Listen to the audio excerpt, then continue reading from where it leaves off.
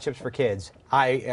Chipper gets beat up on because my first year doing it, I'm out there doing the shtick and everything, and I call Chipper a squirrel. I think I remember that. I think I remember that. Chipper's Did you end up in jail? Yeah, it was close. Honestly, it was this close. That was pretty, they kind of let you Chipper know. a squirrel. And you know Chip was also a female at that time. At that time, yes, Pat, that is absolutely true. Right? She's like a trap in there, that mind is. Yeah. Okay, let us talk about our weather. It's a little wet out there. Yeah, nice, just a little. Yeah. According to Stu, though. Stu is, yeah. Darn near deluge. He's all over it up there. Right over the 101, I believe, over in the west side of the valley there, we are seeing some of that rain come down.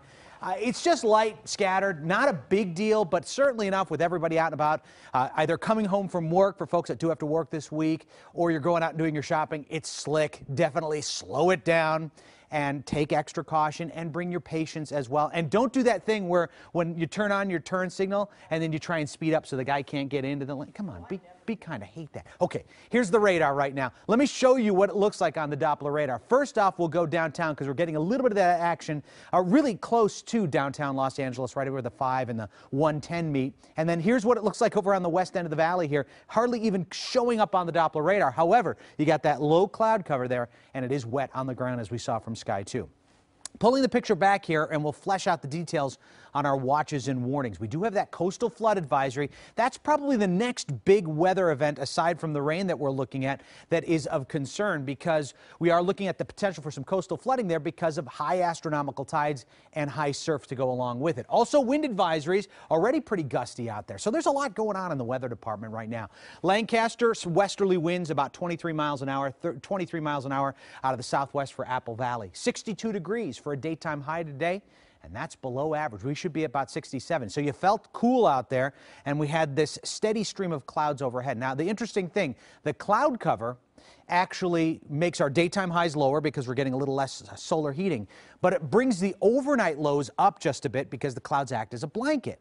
You have to get clear skies to really get the bitter cold temperatures in the overnight hours. So what do we have right now? A moist northwest flow. So that's what we're seeing. We're seeing this moisture just drop right through the bottom of this trough into Southern California. And it's all being driven by an area of low pressure up to the north. There's your frontal boundary, but it's really not a factor here in the rain pushing down the coast right now. What we are going to end up with is just a very light rain here, a trace to 1/10 of an inch. High snow levels because it's a fairly warm air mass right now. That's going to change. We're going to see some colder air moving in by Wednesday, and that's when the snow levels will drop down. And then, of course, we got those king tides. Coming up in just a little bit, I'll show you when our next high tides are so you get an idea of what you have to plan for here. But we are looking at temperatures into the 50s.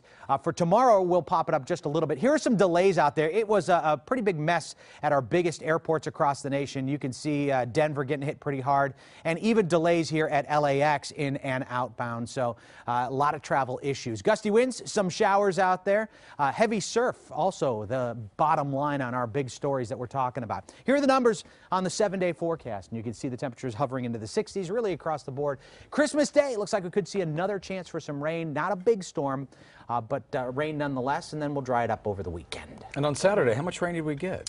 This last Saturday was about 1/4 of an inch. It was actually one of the bigger storms we've seen out of the last run. So Cool. I was right on the couch. Not too bad. you were on the couch reading, Enjoying it, looking at it, marveling at the rain falling outside. It's nice to be inside when it's raining, right? That's right. All right, JR. You bet. See you in a bit.